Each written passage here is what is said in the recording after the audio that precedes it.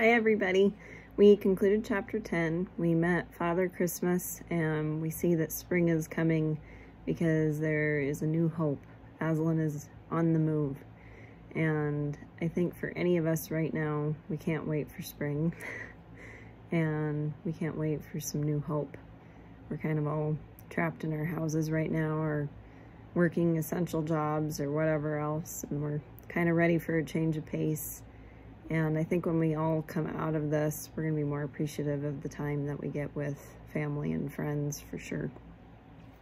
So on that note, I am going to begin reading chapter 11. Aslan is near.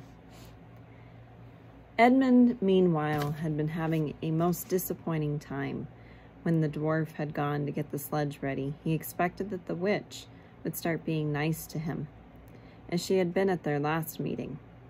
But she said nothing at all, and when at last Edmund plucked up his courage to say, "Please, your majesty, could I have some Turkish delight?"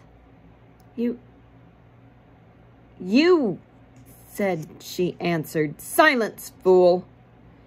Then she appeared to change her mind, and said as if to herself, "And yet it will not do to have the brat fainting on the way," and once more clapped her hands. Another dwarf appeared. "Bring the human creature food and drink," she said. The dwarf went away and presently returned, bringing an iron bowl with some water in it, and an iron plate with a hunk of bread on it. He grinned in a repulsive manner as he set them down on the floor beside Edmund and said, "Turkish delight for the little prince, ha ha ha." "Take it away," said Edmund sulkily.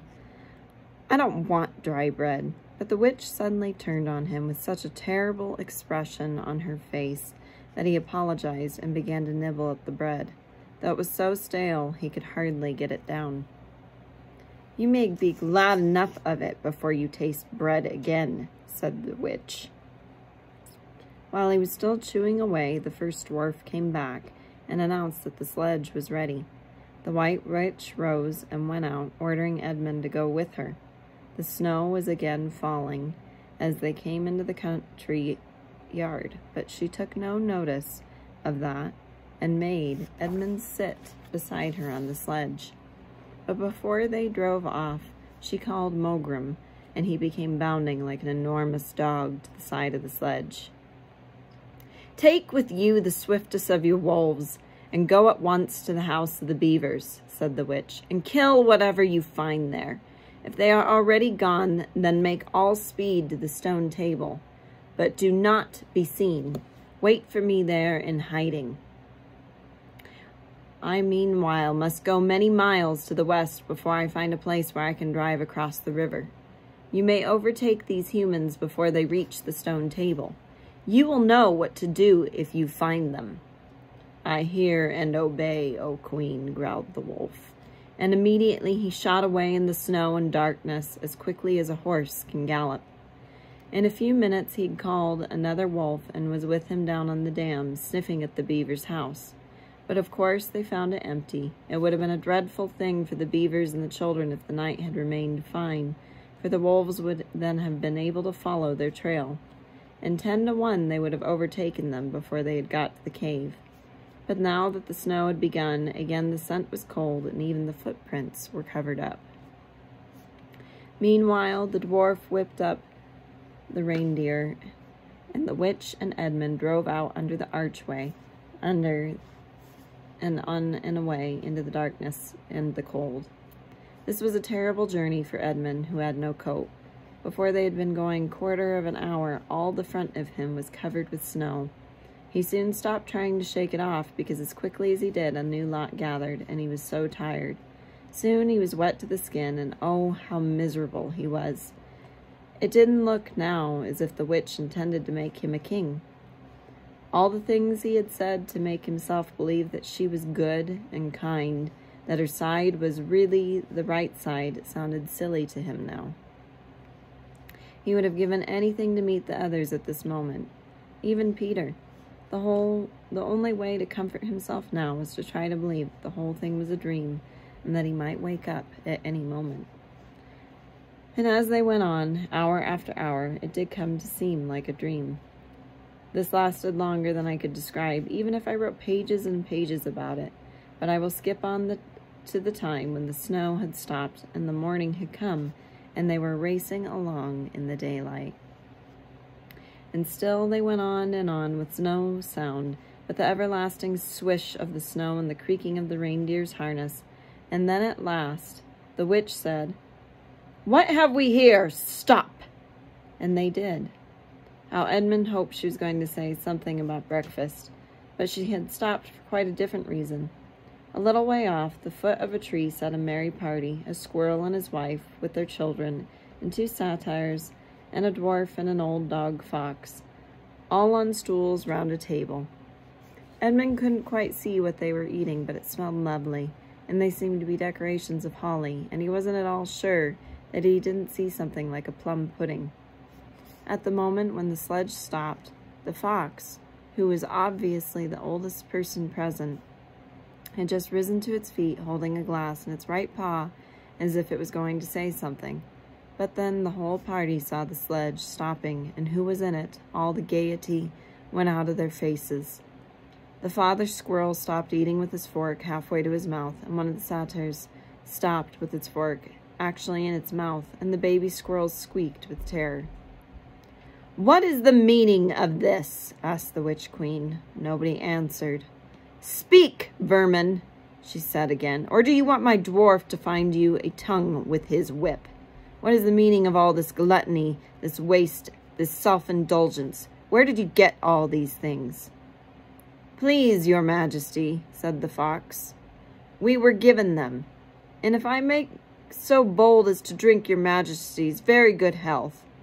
"Who gave them to you?" said the witch. "For Father Christmas," stammered the fox. "What?" roared the witch, springing from the sledge and taking a few strides nearer to the terrified animals. "He has not been here. He cannot have been here. How dare you? But no! Say you've been lying, and you shall even now be forgiven." And at that moment, one of the young squirrels lost its head completely. He has, it squeaked, beating its little spoon on the table. Edmund saw the witch bite her lips so that a drop of blood appeared on her white cheek. Then she raised her wand. "Oh, don't, please don't," shouted Edmund. But even while he was shouting, she had waved her wand, and instantly, where the merry party had been, there were only statues of creatures. One with its stone fork fixed forever halfway to its stone mouth, seated around a stone table on which there was stone plates and a stone plum pudding. "As for you," said the witch, giving Edmund a stunning blow on the face as she remounted the sledge, "let that teach you to ask favor for spies and traitors. Drive on." And Edmund, for the first time in the story, felt sorry for someone besides himself. It seemed so pitiful to think of those little stone figures sitting there all the silent days and all the dark nights, year after year, till the moss grew on them, and at last even their faces crumbled away. Now they were steadily racing on again, and soon Edmund noticed that the snow which splashed against them as they rushed through it was much wetter than if it had been all night. At the same time, he noticed that he was feeling much less cold. He was also becoming foggy. In fact, every minute it grew foggier and warmer, and the sledge was not running nearly as well as it had been running up till now. First he thought this was because the reindeer were tired, but soon he saw that this couldn't be the real reason. The sledge jerked and skidded and kept on jolting as if it had struck against stones. And however the dwarf whipped and the poor reindeer, the sledge went slower and slower.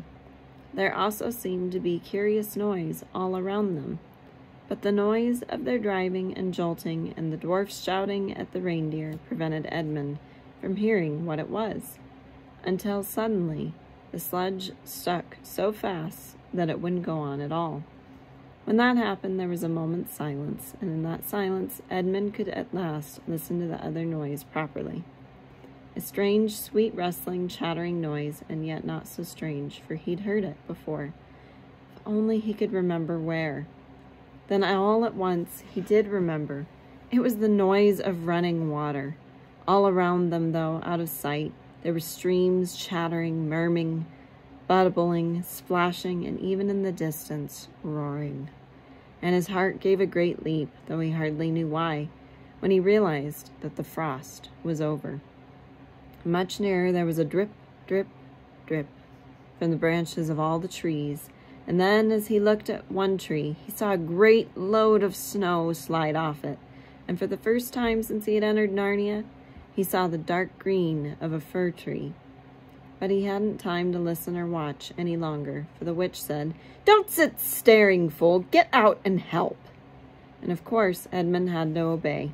He stepped out into the snow, but it was really only slush by now, and began helping the dwarf to get the sledge out of the muddy hole it had got into.